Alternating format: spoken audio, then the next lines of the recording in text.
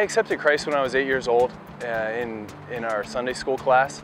And at 8 years old, you really don't understand the whole concept of what you just did. I think the biggest thing for me was the knowing right from wrong. You know, just different things growing up, things that you know you shouldn't do, that as humans and that sinful nature that we have even at that age, that we get into. But it wasn't really until I was 24 years old, I got hurt playing baseball, and God really grabbed a hold of me, and I rededicated my life to Christ, that, you know, I was all in. It was, you know, a thing where I guess baseball jumped up on the priority list a little too far, that you know, I experienced a shoulder injury and was shut down, and it was in Lakeland, Florida. I'm just sitting down there, you know, and there was a moment where it was like, okay, you know, this isn't what it's all about. It's not about baseball, it's all about Christ and what I can do for Jesus here on earth, not what Jesus can do for me. He already did everything he could for me.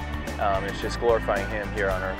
And one of the things that we talk about is iron sharpening iron, and on this team, it's just like any circle that you're involved in life. We've got a great circle here with our team in Detroit. It's really just that fellowship, that accountability that you bring to each other, and going out there and getting into the Word, into prayer, using each other, holding each other accountable here at home and on the road.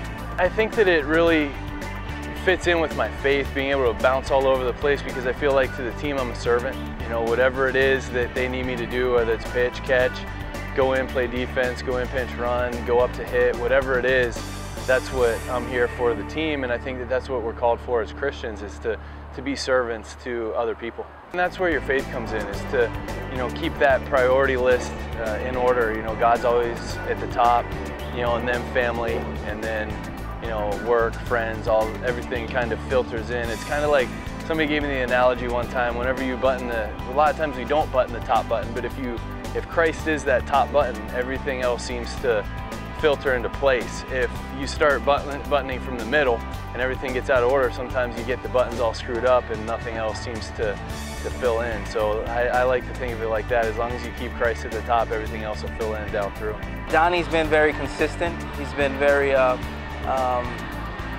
you know where Donnie stands as far as his faith. You know where he is. Just being a part of something that's bigger than yourself. I mean, with Donnie and Tori, and you know, these guys we live in all different parts of the world, but yet we come together with one faith. I think that life and baseball are similar. You know, everything isn't always up.